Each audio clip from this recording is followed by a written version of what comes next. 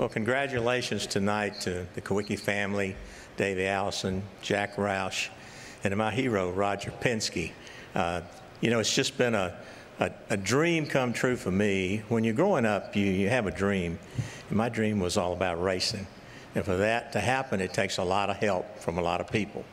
But nobody has made that dream come true more than Jeff Gordon. He's like a son, like a little brother, and most of all, a great friend.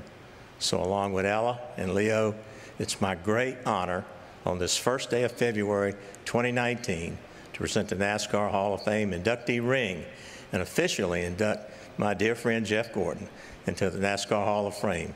Congratulations, buddy. We love you. Leo and Ella, let's do the honors.